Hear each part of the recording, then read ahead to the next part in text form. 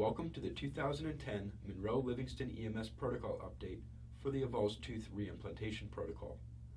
My name is Jeremy Cushman, and as the Regional EMS Medical Director, I will take this opportunity to review with you this new protocol. You are expected to review this presentation along with the protocol update relevant to your specific certification level. Following satisfactory completion of the post-test, you may begin using these protocols immediately.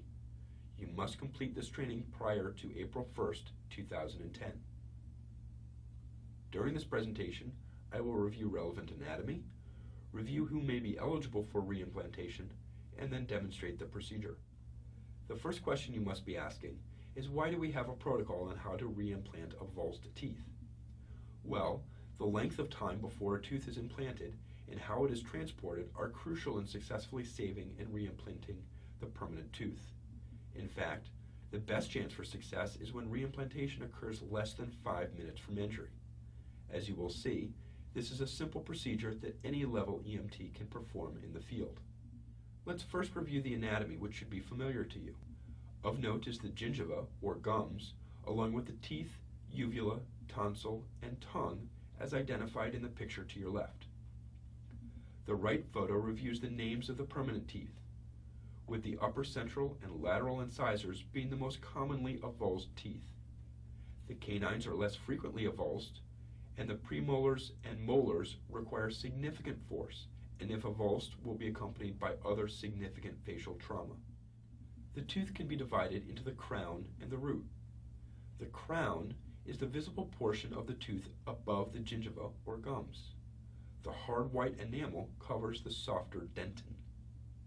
The root buries itself deep into the upper or lower jaw into bone called alveolar bone. The root includes nerves and blood supply that maintain the tissue of the tooth. Various teeth have different types of root structures. Incisors, canines, and premolars have a single root, while molars have multiple roots. Thus, it's not surprising that it's very difficult to avulse a molar. Here is an avulsed tooth. Which type of tooth do you think it is? That's right, it's an incisor. The criteria for reimplanting a tooth within the protocol states to only reimplant permanent teeth. So how can we tell? Baby teeth include 10 on each jaw for 20 total. As you can see on the left figure, the front teeth start appearing at approximately 7 to 8 months of age, while the rear teeth appear closer to 2 years of age. Baby teeth are replaced by adult teeth, and number 16 in each jaw for 32 total. As you can see in the figure on the right, on average the incisors appear between 6 and 8 years of age, and all the teeth are permanent by about 11 or 12 years of age, with the exception of the third molars. Knowing when these teeth appear is important.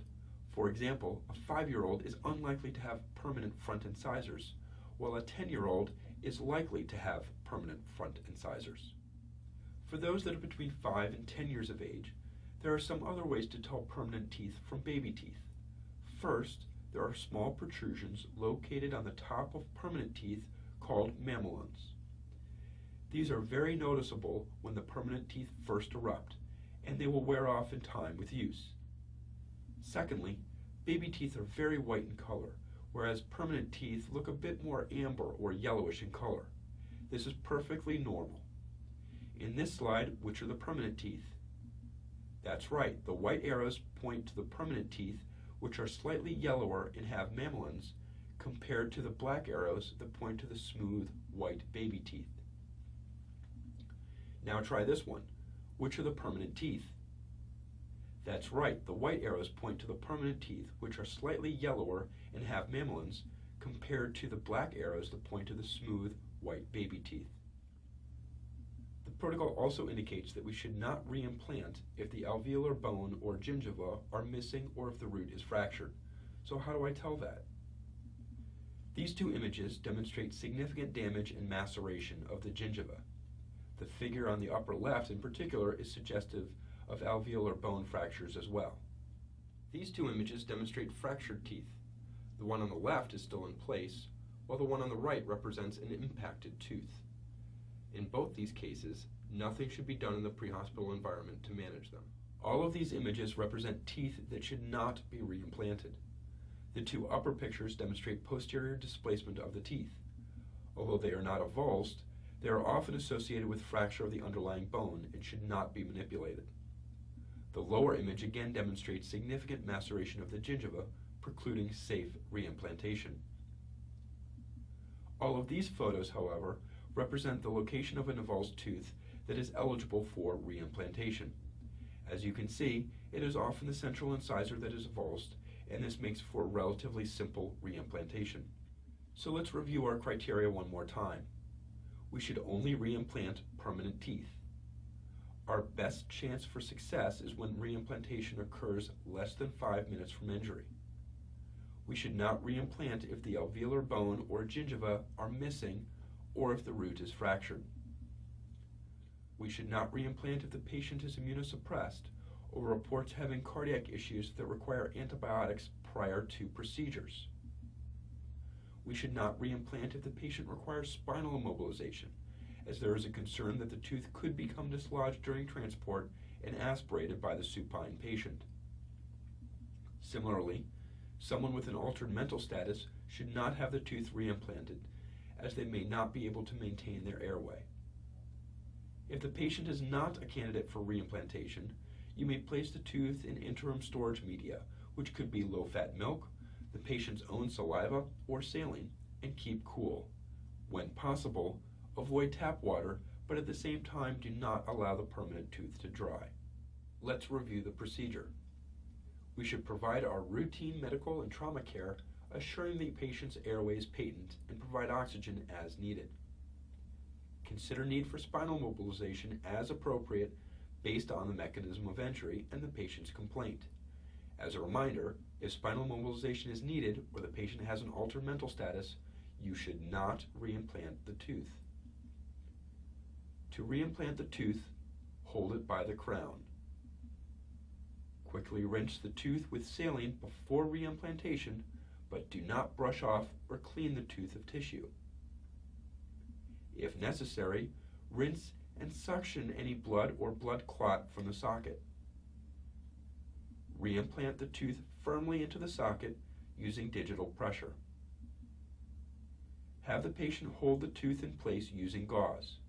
Depending on the tooth, leaving the gauze in place and having the patient apply bite pressure will also hold it in place.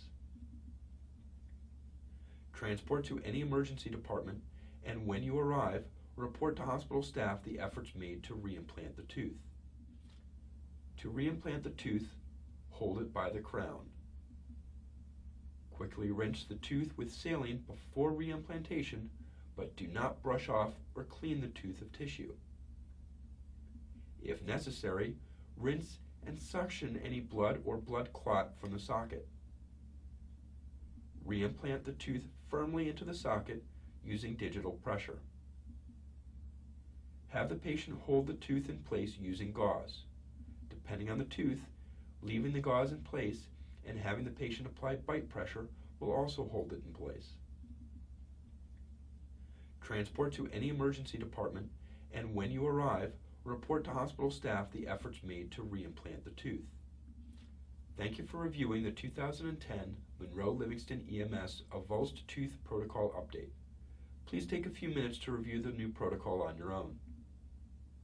Once you have reviewed this presentation, as well as the protocol update for your specific level of certification, please complete the post-test and return to your training officer. You must get 9 or more correct out of 12 in order to pass. Should you not pass, please review these presentations and the protocols again and retake the test. Following successful completion of the post-test, you may use the protocols immediately. Thank you.